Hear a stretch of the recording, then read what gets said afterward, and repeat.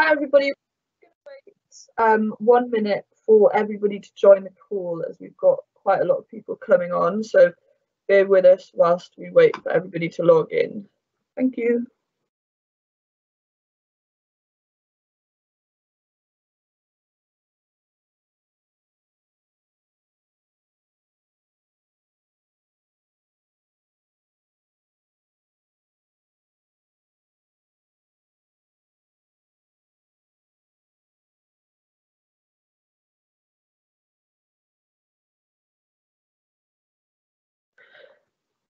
Going live in 15 minutes, just waiting for everybody to come on the call.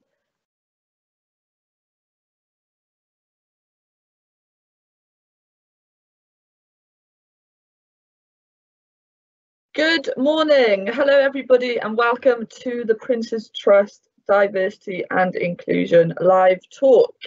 In the next hour, you will hear from our truly inspiring panelists to discuss diversity and disability in the workplace. My name is Dagmar Bennett and I work for the innovation team in the Prince's Trust. Over a year ago, I was running a studio business in East London and it got turned into flats. I decided I want to change my career, so I started looking for jobs, a proper 9-to-5 job, whereas before that I was freelance and had run my own business. So I was applying for lots of jobs online and I really struggled to get into work. Despite having a first in my degree, starting a business and lots of freelance experience, I really struggled to get into employment. I found myself as an unemployed young person receiving help from the Prince's Trust. I went to them and I started the Enterprise course, which is an amazing platform where you learn how to start your own business from start to beginning. And I then attended an event called Get Hired. So for those of you that don't know, Get Hired is a one-day event, which is now an online program. And at the time, this completely eradicated the barriers that I was facing at that time. I walked away from that event having had four successful interviews and 2 job offers. To this day, my manager has still not to have seen my CV. I've now been successfully employed with the Prince's Trust for over a year. It's my first ever office job and I'm leading on the first Prince's Trust Diversity and Inclusion talks. So for those of you that are young people that are out there who are listening, I know exactly how you feel. Please do not give up. Reach out to the Prince's Trust and get support. It's completely free. The team are amazing. They're completely non-judgmental and friendly. So I wanted to start these live talks to make a change to young people's lives. I believe if we create economic justice for the next generation, then we can create a more inclusive and equal workforce. Yes, we need to educate ourselves. Yes, we need to have open conversations, but most of all, we need to take measurable actions to make some real change in our companies and the world of work. So I urge the audience today, whether you're a young person, a freelancer, or a business, to please take some pen and paper and write down some key nuggets of knowledge that you're going to hear from our amazing panelists today. Bring up these nuggets of knowledge in your next work meetings or with your friends and try and implement those changes within your world of work. Please support me on my journey because your opportunities really do change young lives.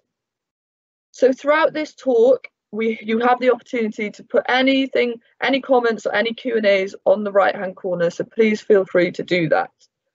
We will also be recording this talk and putting it live on YouTube with subtitles on it. So for those of you that need that, we will email that to you after the talk. The Prince's Trust is the largest youth charity in the UK. We support thousands of young people aged 11 to 30 to help them get into employment. The Prince's Trust vision is that every young person should have the chance to succeed, to start something with confidence, courses and career. To celebrate the Manchester Centre reopening for face-to-face delivery, we want to thank the Future Workforce Fund, as this is a groundbreaking 2-year initiative that tests innovative ways of delivering support for young people in Greater Manchester. So thank you to the Future Workforce Fund which aims to transform young lives in Greater Manchester. So I'm going to set the scene a little bit. We're talking about disability in the workplace today. So what do we mean when we're talking about disability? There are many definitions of disability, and for today we will be referring to the Government Statistical Service Harmonised Core Definition. This identifies disabled as a person who has a physical or mental health condition or illness that has lasted or is expected to last 12 months or more, that reduces their ability to carry out day-to-day activities. Person with disabilities refers to anyone who is disadvantaged by the way in which the wider environment interacts with their impairment or long-term health problem. We are mindful that some people may not choose to use this language of disability and will never do so. So I'm going to set the scene for the barriers that some disabled people face getting into work. Pre-COVID-19, disabled people were paid on average 15.3% less than non-disabled people. During lockdown, the effects on disabled people's mental health have resulted in more feelings of loneliness. The cause of this is likely to be due to the fact that 52.7% of disabled people are more likely to report having self-isolated because of COVID-19. Negative attitudes towards disabled people are still far too common in our society. Disabled people have said that these negative attitudes represent one of the most significant barriers to them living the life they choose. So I've now set the scene. Those are the facts. Thank you for bearing with me on those facts. So we've got the unemployment pay gap, the effects of COVID-19, and the prejudices towards disabled people. So today we're going to talk about addressing those issues and how we can come up with solutions. So to the part that we've all been waiting for, I'm going to introduce our amazing panelists. Adam, would you like to introduce yourself first? Good morning, everybody. My name is Adam Pearson. I am a TV presenter, actor, and disability advocate and campaigner, which means I go into institutions such as schools and talk about disability, disfigurement, inclusivity, body image, and body confidence. I also go into big corporates and talk about attitudes, accessibility, and language in terms of successfully hiring disabled people and making that shift from putting disabled people in jobs to placing disabled talent in careers. Thank you. And Philippa, would you like to go next, please? Yes, hi everyone.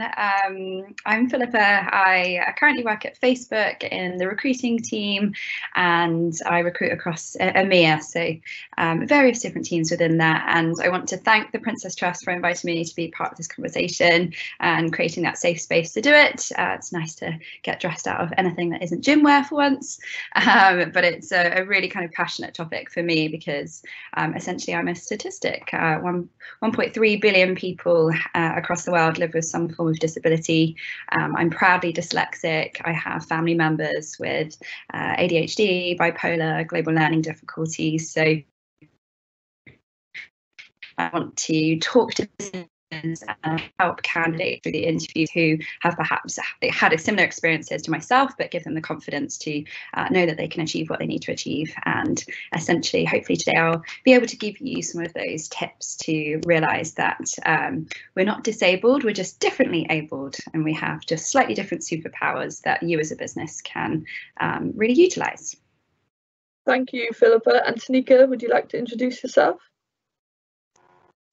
Hello everyone, my name is Tenika and I am a young Black female with a disability. This may be controversial a little bit, but this is my life, and I was born with sickle cell anemia, and then I went on to develop multiple sclerosis when I was 21. This is something that's quite daunting as soon as you get it because your whole body shuts down, and I was just thinking to myself, well, if my body's going to shut down now, what's going to happen when I get to become an elderly person? So I think for me, it's just about perseverance, having a strong mind, makes everything strong. Strong mind, strong everything. Having faith in yourself and friends and family to support you is what definitely got me through, and the Prince's Trust was supporting me through their different courses just to ensure that, and reminds me that actually, Tenika, you're able to do anything you put your mind to, and just believe in yourself. Thank you everybody for your introductions. So Adam, you are a successful actor who's worked with Scarlett Johansson. You've created your own TV programmes for the BBC and for Channel 4, as well as a couple of weeks ago being the winner of Celebrity Mastermind. Can you tell us a bit about your journey and how you got to where you are now? So I had no plans to go into the media. Academically, my background is in business and economics. I graduated from the University of Brighton in, what year did I graduate? 2007. And then did a gap year afterwards to avoid top-up fees. I had to pay way more if I'd done it before. And then just sort of left uni and didn't know what I wanted to do. Graduating was all a big anti-climax for me. I thought I'd walk out of my last exam, they'd be playing Eye of the Tiger over the PA, and an eagle would swoop down and hand me a job, and none of that happened. So there's that massive and now what moment. We've got to do a bit of self-assessment, and we often forget to do that within the rigors of academia. And so I kind of applied for a few jobs here and there, applied for a job in radio, didn't get it, and they put me in commissioning in the TV department, and it just seemed like a really good fit. So I got there, I worked hard, I came into work, had a random chat with a random guy in a lift who turned out to be the head of TV, who quite liked the cut of my jib. And so he sent me to another company on like what was meant to be 2 weeks work experience. And then 7 years later, I've got multiple documentaries and TV series and films under my belt. And it's all a case of seizing every opportunity and doing your best, and also being nice to people. TV is an industry where you don't know who you're going to meet on the way up or on the way down. And so it always pays to be courteous and to get there early, stay there late, do your job, show initiative. The classic things that everyone is told to do anyway. And now I'm in a situation where I can kind of pay that good fortune I've had forward. And if I know of people who are disabled, who are in a situation that I was in at that age, I can fire off a few emails and say, hey, here's my friend XYZ. They're looking to do XYZ. Is there somewhere we can all help them out here? Thank you. And why is it so important that disability is part of the diversity and inclusion conversation, Adam? I think it's important because for so long it hasn't been. Statistically, and this is from Caroline Casey's organisation, the Valuable 500, 98% of companies say they do diversity, but only 4% do disability. And I'm afraid to say that if you aren't doing disability, you're not doing diversity. What you are in fact doing is some weird offshoot of diversity called diverse-ish.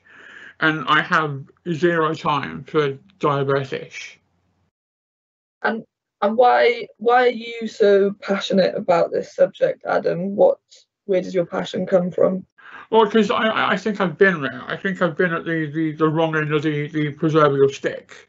And the three main barriers to disability and employment from either side of the hiring, firing dichotomy are attitudes, accessibility, and language. And I think we need to create a conversation and a landscape where both disabled people and employers can focus on ability rather than disability, and stop seeing it as a burden and seeing it as an opportunity. We've got 15 million disabled people in the UK. So if disabled people in the UK were a country, they'd be the 74th largest country on the planet. We've got a global spending power of $8 trillion. And in the UK alone, that's a market of 250 billion, and that's growing 14% every year. So that's the potential workforce and potential marketplace you can operate in. And 80% of disabled people acquire their disabilities while they're of working age. And these are things that we all too often forget when we're looking at the recruitment process for disabled talent, disabled candidates. And so I think we need to have a good long look and reshuffle on how we discuss it, how we handle it, and how we implement it in our wider economy and within our corporate businesses and practices. I love that. See it as an opportunity. I love that, what you were saying there, Adam. So Philippa, as someone who has a successful career across Europe, the Middle East and Africa for Facebook, can you tell us a bit about your career path and how your dyslexia has been part of this? Yeah, sure. So I think I've actually come to learn more about dyslexia in my working career than I ever did in my school career, which has been quite eye-opening. So dyslexia actually affects at least 1 in 10 people, and yet only 3% of the public believe that dyslexia is a positive trait. And I definitely was grouped within that. When I think back to my schooling, I knew I had difficulties learning. I excelled in some kind of creative subjects, but it was harder in spellings and maths and things like that. And my teachers just, I'm not going to say my age, but my teachers just couldn't pinpoint it back then. Dyslexia wasn't really a thing. It wasn't really known. So whilst they raised concerns, it was very much a thing that I had to kind of deal with myself. And I think that has made me really resilient. I think that's probably made a lot of people resilient. And that's one of the kind of key things that I take away with anyone with a disability, is that we know how to hack. We know how to kind of find our own solutions to get around certain challenges. So when I then think about how that affected me going into the workplace, I didn't go to university. Schooling was difficult for me. It was exhausting. So the thought of going and paying a large sum of money to go to university as well was just not something I wanted to consider. So going into the working life, I remember a very vivid experience of speaking to a recruitment agency, and without even having a conversation with them, sat in reception and asked to do a spelling test, which as a dyslexic person is probably the most petrifying thing you could do. So I never wanted someone to have that experience, and someone actually asked me whether I'd consider going into recruiting myself. And I thought, if I can give someone a positive experience of going into the workplace, feeling supported, having some kind of advice, then that's what I want to do. And actually, when we think about dyslexia, often the real success stories and the superpowers, as I like to say, are that you're good influencers, you are great with working with people, you're very good at problem solving, you're very creative, you're good communicators. And recruitment made sense because previously I'd always focus on the things I wasn't great at. So spelling, reading, memorizing facts. So someone else highlighting the things that I was really great at led me into recruitment. And then working with clients before I got to Facebook, I guess my biggest challenge and I guess frustration is that businesses want to hire quickly, and with speed doesn't always come diversity and good intent.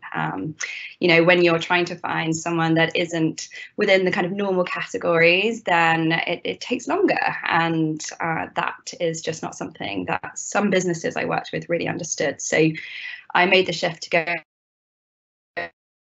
in-house. They are very much about giving people the power to build community. They have a lot of resource groups that really empower people to connect and kind of bounce ideas off each other. So they are a strengths-based business as well, and very much you're told from day one to bring your authentic self. So I felt very much that me as an individual was going to be supported and my differences embraced. So I've also since joining the team, so that I do that on the recruitment side, which I'll talk about later, but I also have founded a resource group called Differently Abled. So going back to that, we're not disabled, we're just differently abled. So I am the neurodiversity lead, so anything to kind of do with dyslexia and that kind of thing.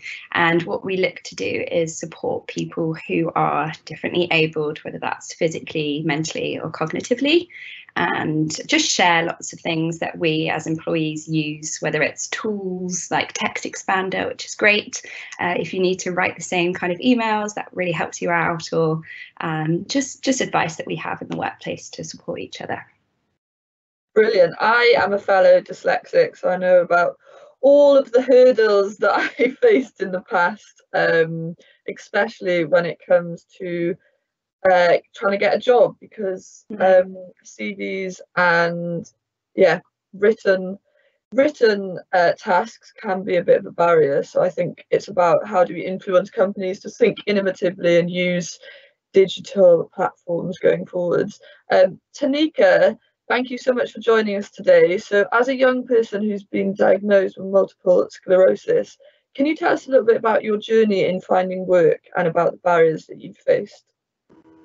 Well, for me, I think my main barrier was, first of all, with myself, because I was just thinking, how are people going to perceive me now that I have this condition? But then once I got over that, I was like, yeah, I need to just put forth my best self. And so I applied for work, and I thought, okay, I've got a degree in social work, but I knew I didn't want to follow that lead at that time. Coming straight out of the hospital, I just wanted to do something that would have been simple for me to just get my feet wet. So I applied for retail. However, I kept getting knocked back, and I was thinking, well, why is that? I didn't understand, because I never received any feedback from these companies to say why they didn't want to employ me. So I just then assumed that it was because of my conditions, because I was open and honest and I disclosed my hidden conditions. And then this made me feel really upset, and I felt disheartened. And I was thinking, do I even continue to go forth in looking for more work, or should I just leave it? And that's how I then was able to get involved with the Prince's Trust. And I'm so happy that I did, because they accepted me and they saw the ability behind the things that I couldn't see I was good at. And I was so grateful for someone to just see me and not say, well, actually, you know, you're not able to have the right ability to comprehend certain information, and you're not going to be able to process information as easily as somebody else. And when you go into the working world, you don't have somebody sitting next to you to baby you through every step. So this is something that I had to realize for myself and try and gain that ability. And with the Prince's Trust, they did this get into hospital services, and I thought, well, I'm in and out the hospital all the time, so why not try and figure out how to give back to the hospital services that were looking after me. And so this was something that was really good, and I felt like I was moving forward and being able to help other people despite the fact that I had this disability.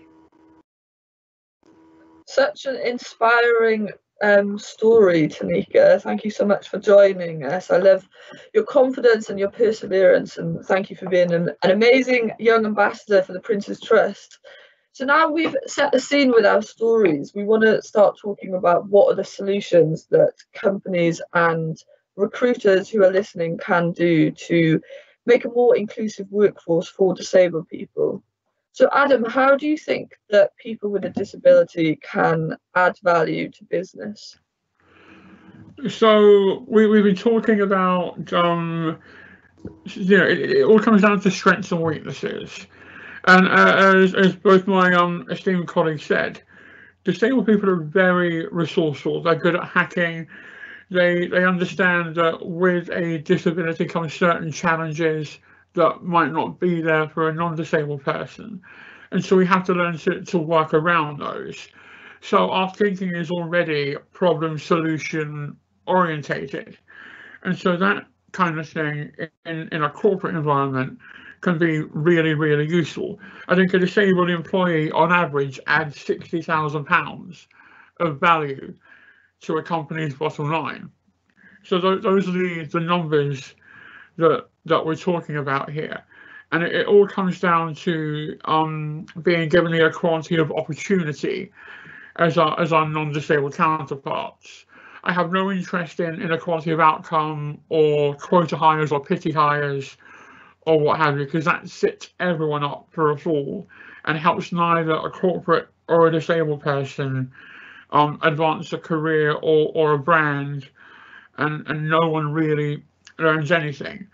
And I think the big issue that we have in execution of this is that there are no disabled people in positions of power and influence within these companies. And so you've got no one who knows about disability or access or language or attitudes making decisions about it. And ultimately, it normally ends up with a bunch of able-bodied people discussing what they think they need to do to better equip their companies to hire disabled people, rather than actually going to the audience they're trying to serve and having a really open, honest conversation, saying, hey, what do we need to do to solve this imbalance, to solve this pay gap and this employment gap? Last time I checked the disability employment gap, that's the number of disabled people ready, willing and able to work versus the number who actually are. And that's what really needs to be done. We need to have really open, honest and difficult conversations. And what sets disability apart from the other protected characteristics in terms of recruitment is it's the only one that costs money. We can all send an email saying, can we be less sexist on one day? Could we dial back the racism on one day? If we could be less homophobic on one day, that would be great. But you can't look at your stairs on a Friday night and say, if we could be a bit flatter, a bit rampier in the morning, because we've got a guy in a wheelchair starting, that would be amazing. It's an area where you've really got to kind of put your money where your mouth is and make physical changes and reasonable adjustments to not only your working practices, but also the physical environment. And I think once we get over those issues, and there's government support out there, so the companies don't have to take a hit at all. They just need to apply for funding to do it, which is something that not a lot of people know about. And so kind of knowledge and understanding are the real superpowers in this. So yeah, have honest conversations and direct conversations. And I think the language barrier is a real fear there. No one wants to have the conversation for fear of saying what they believe is the wrong thing.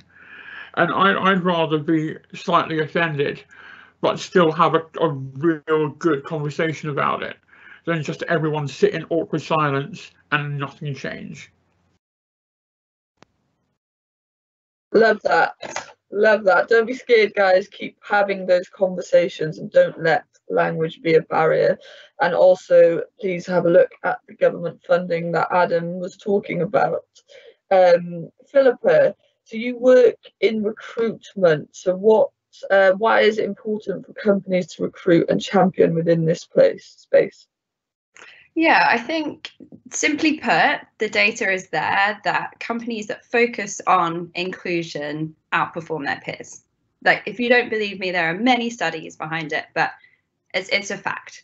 And the simply also put, the world is not a one size fits all. Every single human being has different needs. And if your business is going to succeed, you're going to need people with different opinions, different experiences, having a seat at that table to help those businesses. Hiring inclusively, you're never going to get that full understanding. And I think if you're really serious about being inclusive, it also needs to be business as usual. Adam mentions it there. It can't be a little nice to have badge on your website. It needs to be ingrained inherently in your recruiting staff, your culture, your stakeholders' minds. It needs to be embedded everywhere. It needs to be a topic that, yes, might not always be comfortable, but a conversation that is always had. And it's about making a purposeful effort to be a progressive organisation that has the confidence and the knowledge, even if it's knowledge that you gain over time, to realise that there are so many possibilities.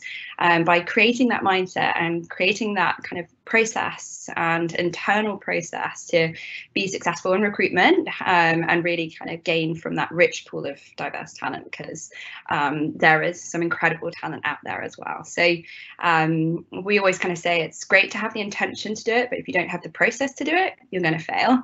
And if you have the process to do it but not the intention to do it, you're going to fail as well. So I think when we think about that at Facebook, and even just throughout my recruiting career, Adam mentioned it there. There is a statistic that 80% of people will gain a disability between the ages of 18 to 64, and that is your working population. So don't just think about it as people that you're going to hire. It's actually going to affect your current working staff as well. So unless you are fully inclusive, you're putting things in place, it is going to affect you as a business, whether you like it or not. So we really need to think about how we support employees, and how you are going to really set people up for success and make use of their superpowers and their kind of different abilities as well. So I don't believe that anyone purposely puts barriers or intends to create barriers, but have you really looked at your organisation? Have you looked at the application process? Have you looked at the interviews? Have you looked at your onboarding to kind of make that possible? Thank you, Adam. I don't know, or Adam and Philippa, I don't know what successful initiatives have you seen within the recruitment space or in the work culture within corporate companies or in small businesses? Which ones have you guys seen that you think would be useful to share with the audience?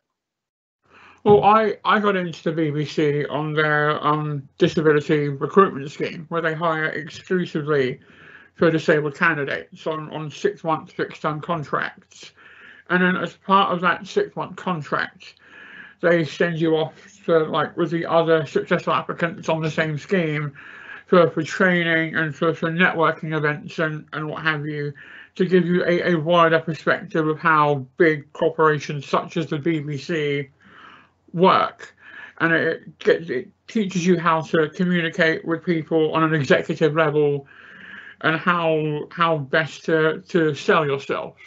I think particularly when you're fresh out of education, you're not quite sure how to sell yourself, and you often get it wrong, where you either undersell yourself or you really oversell yourself, and the expectation and the delivery just don't match up. And it's all about teaching those soft communication skills and soft skills that serve you really, really well in a working environment.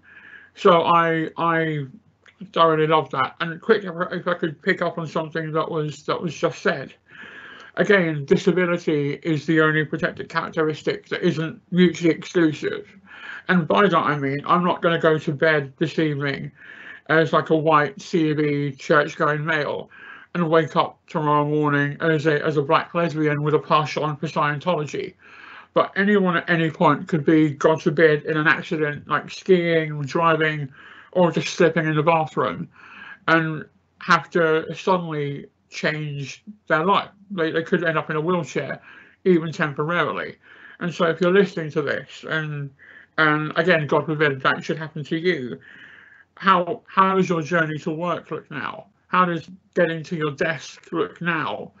How will the other employees at where you work treat you now? And if you can't answer those questions, ask yourself, A, why not? And then how can you put yourself in a position to be able to answer those questions?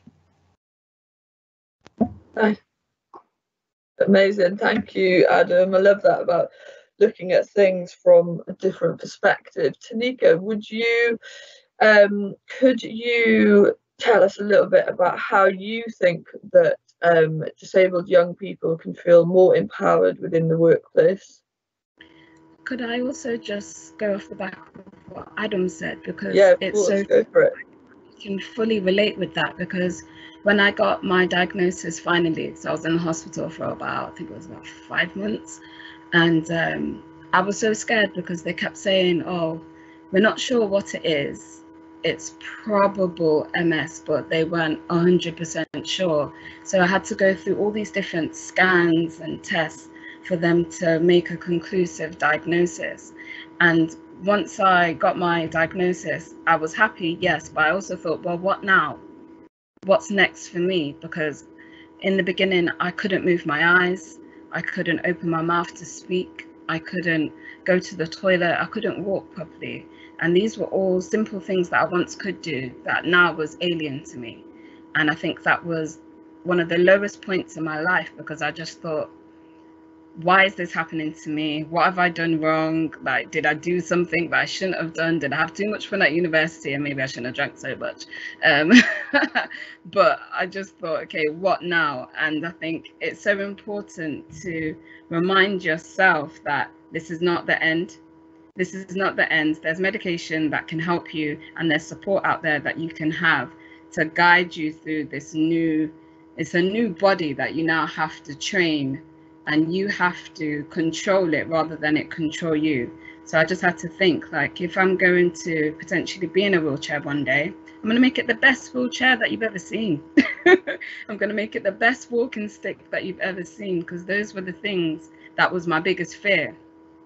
People actually noticing the difference in my abilities. And so I thought I need to embrace it, and whatever it is, make it the best. So I just think anyone who's listening to me right now, or anyone else on this panel, is to definitely have strength and be strong in yourself, and always knowing to yourself that you can do anything that you put your mind to. And I'm a strong advocate for that. Amazing. We're getting some chat actually in the group saying, love Tenika's story and how strong and driven you are. That's from somebody in the group. So Tenika, I love what you were saying also about controlling, not letting it control you, and you're in control of it. I think that was a great point. So how do you think that young disabled people can feel empowered within the workplace? What do you feel that employers can do to ensure that empowerment? I think it's about just having that open conversation with them, asking that employee, what can I do to help you to make you feel more comfortable within the workplace? I think making sure that there are lifts available for people who may not be able to use the stairs, but also have the stairs to not completely ignore the fact that there are people that can use them, but just making sure that there's a balance. I think also just simple things like the toilets, making sure there's a disabled toilet. I think that's great. And also having maybe a room whereby somebody who maybe has a disability, they can go to that room just for a bit of self-reflection or to have something to eat. It'd be great if there's like a vending machine with water and nuts that are going to help that person. So I know for me personally, I've never ate so many nuts in my life since I've got MS. Brazil nuts, cashew nuts, what other nuts do I have? And also making sure that that person who has a disability is acknowledged within that environment, making sure there's training to help that young person. And also the staff and employees need to be trained to know what disabilities are about, both visible and hidden. So they're not completely blindsided and staring at somebody in an awkward way because they're not sure what to say. How do you speak to somebody that has a disability? You don't want to make them feel like you're patronizing them, because we're human just like everyone else. And I think it's even harder for those who have a hidden disability like myself, because people expect more of you because you look normal, whatever normal is these days. But I think for me, I remember when I came out that someone said to me, what's wrong with you? Are you drunk? Why are you walking like that? No, I'm not drunk. I'm off balance. And that's because I have multiple sclerosis. And sometimes it's annoying having to explain your whole life story to somebody. So to have that training in the workplace, I think would be a great awareness for everybody. Amazing, thank you, Tenika. I know that I've spoken to Adam quite a lot previously about how the perception of disabled people needs to change. And Tenika, you touched on it in the sense that it's not about viewing disabled people with a poor them, pity eye. Adam, how do you feel that we can kind of change that view? I think that's down to visibility of disability, not just in the workplace, but everywhere. And we need to put it away from these like cliches and tropes that we use of either kind of pity or heroism, or particularly for disfigurement, you're either a victim or a villain, and there's nothing else in between. Certainly in films.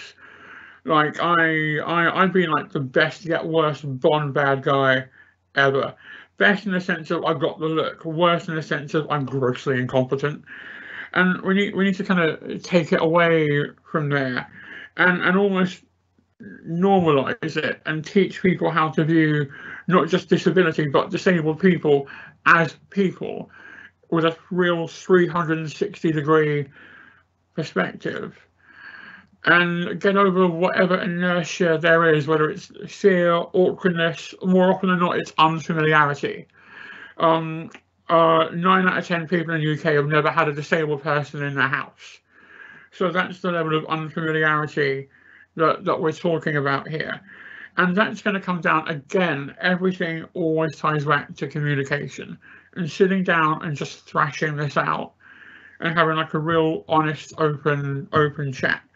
You will never know what a disabled employee needs until you ask them. So going away and Googling it or playing kind of House MD in your head is only going to stress you out, and it's not going to serve anyone. So again, just be really honest and have the conversation. And if you have questions, like ask them. And as long as it's delivered with sensitivity and sincerity, you can't go wrong.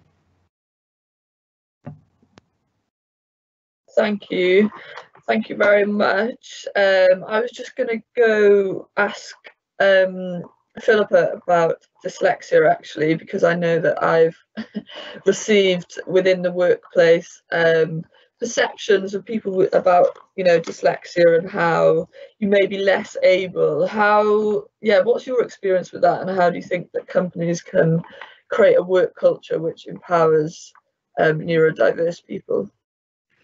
Yeah, I think it's an interesting one. We always say, as Adam quite rightly said, if what you don't know what you don't know, and until you ask people, you're not going to learn. And I think one thing to really stress is that, especially with things like dyslexia affects people in different ways. Like when we talk about the resource group that we have, one of my colleagues is dyslexic, and how she functions and how she sees challenges and kind of the solutions that she has is completely different to mine. I really need like a lot of bullet points. I need things color coded. I process information better verbally than I do in kind of written format, which is extremely hard now that we're all working from home, because you don't get to see your colleagues as much. So unless I'm having a lot of VC meetings, it's difficult. And I think the other thing to say is that unless people are self-IDing,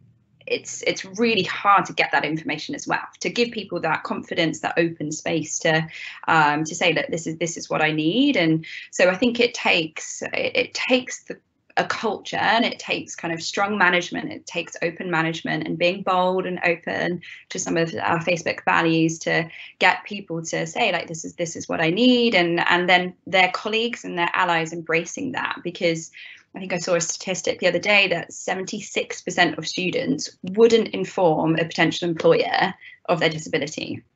I didn't put my hand up to say that I was dyslexic when I interviewed at Facebook, and not because I didn't think it was going to be embraced, but because I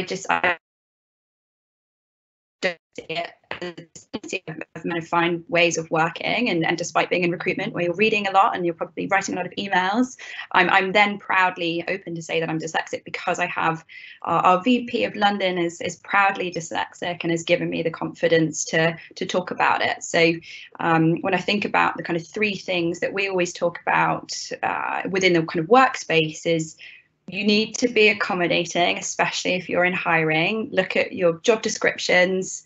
Do you really need excellent written communication skills in a job that isn't a communication role? Probably not. Are you writing the word expert? Because expert for people with autism is far too vague. Like, what does expert mean? So think about your languages, think about your accommodations when people are coming in for interviews, to make them feel that they're welcome, even when they are interviewing. Is it giving them a bit of paper and a pen so they can write things down?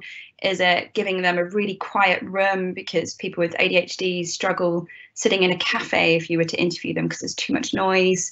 And of course, make sure that you're not giving that information to an interviewer, because there's data protection. You shouldn't be giving that information to the interviewer about the individual, but actually set the room up, set the space up to give them quiet spaces, give your employees quiet spaces if they struggle with too much noise.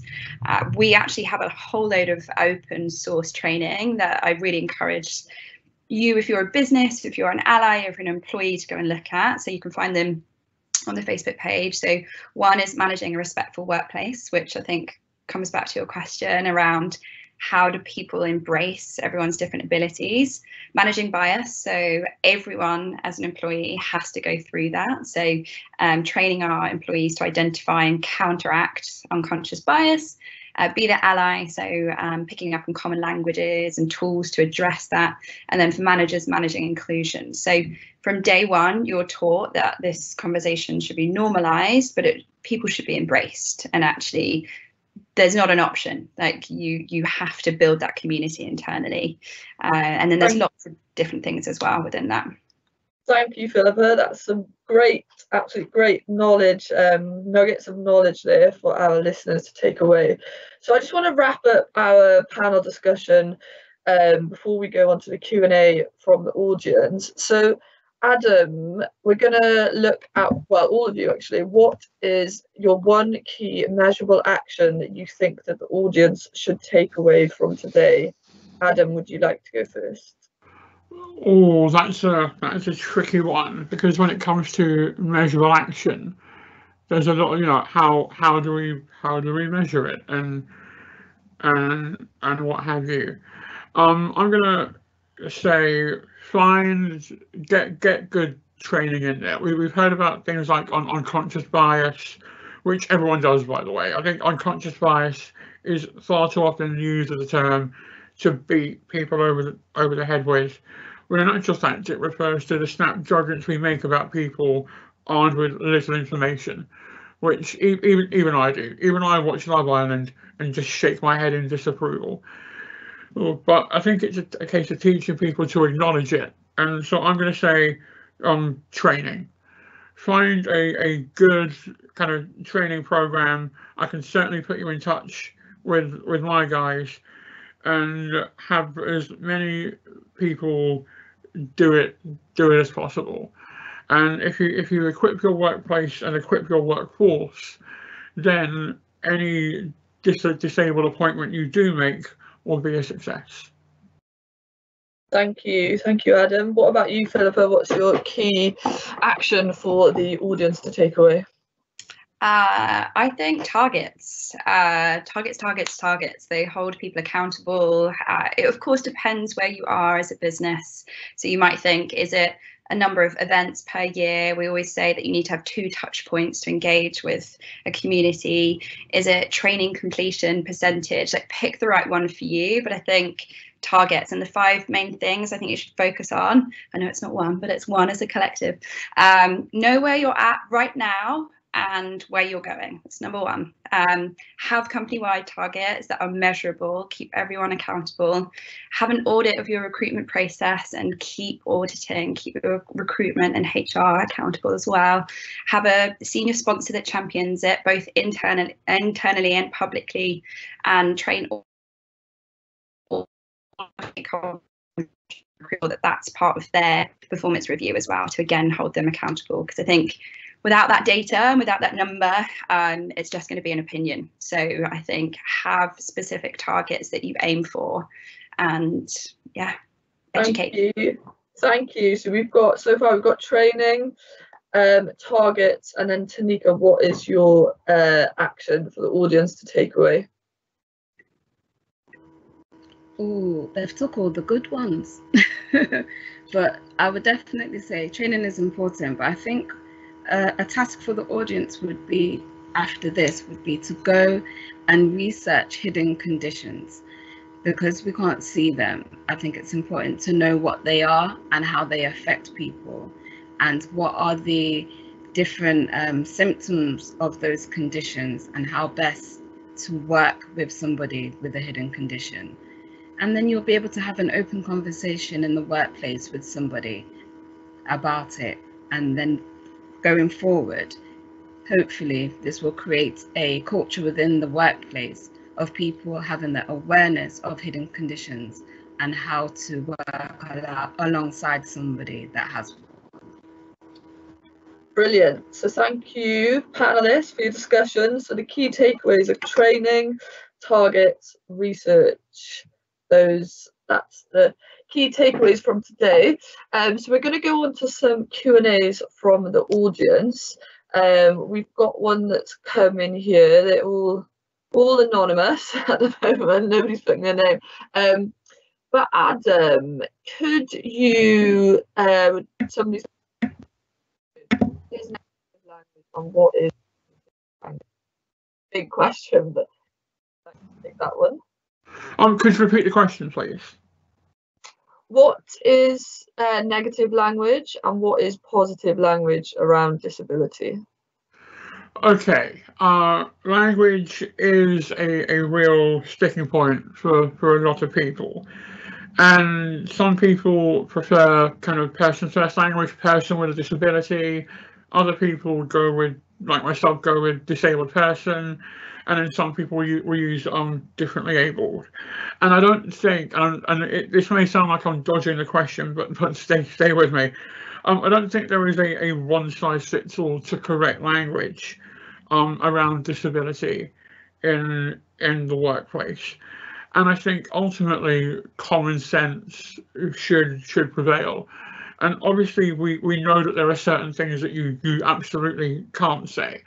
Like, you wouldn't refer to me as the upper spastic any more than you tell a female colleague to get back in the kitchen.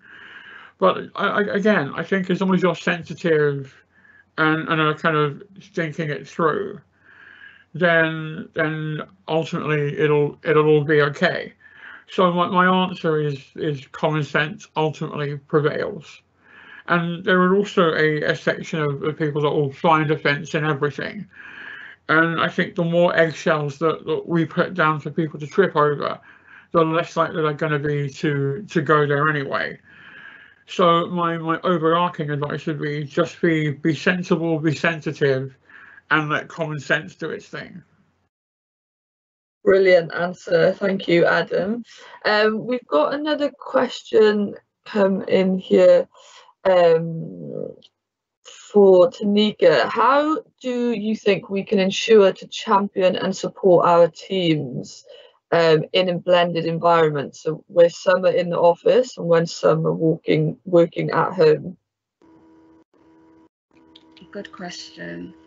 I think the best way to do that is to ensure that everything is accessible. So, like, because of this COVID-19 and we're having to do things online, if say for example a training session is happening in the office, make sure that is being recorded so that somebody who's working from home can see it also. And I think that's a good way to include everybody so that they are able. And also, if somebody has a hearing impairment, then you've got someone maybe doing sign language also on board, and that will definitely ensure that everyone is included and thought about. We want to know that we're not left out. Thank you. Someone's got a question for you here, Philippa. Had your VP not openly come out about dyslexia, would you have opened up about your dyslexia? Oh, good question. I I think I would have done, actually. From memory, the conversation came up because our VP of Instagram was visiting the UK and opened a forum for anyone. It was an open invite for the company, so not necessarily if you identified as being differently abled, and people were talking about his experiences, and actually the forum itself enabled me to kind of talk about it. So him definitely in part, but I think there was always the space, as I said before, from orientation. You're taught to be your authentic self. You're taught that everyone has superpowers. And I have really supportive management as well. So it's been something that I've been in recruitment for kind of 7-8 years now. So it's taken that amount of time to be in the right environment to talk about it, even though it's been something I've been passionate about. But management has also helped that as well. So I think it's two-pronged. My manager has come up with a fantastic document where we as a team have a come to me when and a don't come to me when. So it talks about people's strengths. So like, come to me when, for me, you want anything creative done, like a presentation, because that's my skills, but please don't come to me when you want me to spell check something, because that will stress me out and I won't be very good at it. So I think managers really understanding the differences your team members need, whether someone needs something written, whether someone needs a video call to explain something, like really get to know your team and how you can enable them, but have that senior stakeholder that's also kind of giving the wider company a bit of a kind of a lighthouse example of being brave and talking about it. Thank you, Philippa. Adam, I've got 2 questions here. How can people find out about your training, firstly? So with that, just get hold of me on the old Twitter share, Adam_Pearson, and we can start a dialogue from there. Brilliant. And then I've got another question. Do you think that the Equality Act is fit for purpose, and are there enough legal protections to promote disability equality in the workplace? I think when it comes to disability, the Equality Act is a piece of toothless, useless legislation. So sorry if that's a bit on the fence for anyone. And I also think things like disability competent are incredibly unhelpful. I'm not interested in competence, I'm interested in competence. And I think there are a lot of companies who have the label disability confident when they're incompetent around the area. And I think we need to hold companies to real rigorous account on their disability numbers. As I said, only 4% of companies do disability when it comes to diversity, which means 96 don't. And it's like saying if you found out tomorrow that 96% of your friends didn't like you. Like, that's how a disabled person feels when they go into any employment situation or trying into any marketplace. And I think, again, like real accountability needs to be had. There was a case in America. A blind customer asked Domino's Pizza to make their website accessible for him. And rather than doing it, which would have cost maybe $20,000 to future-proof your website and make it accessible for people with both hearing and vision impairments, rather than do that, they took it to the courts in America and lost. And rather than paying that initial $20,000, it cost them in excess of $2 million.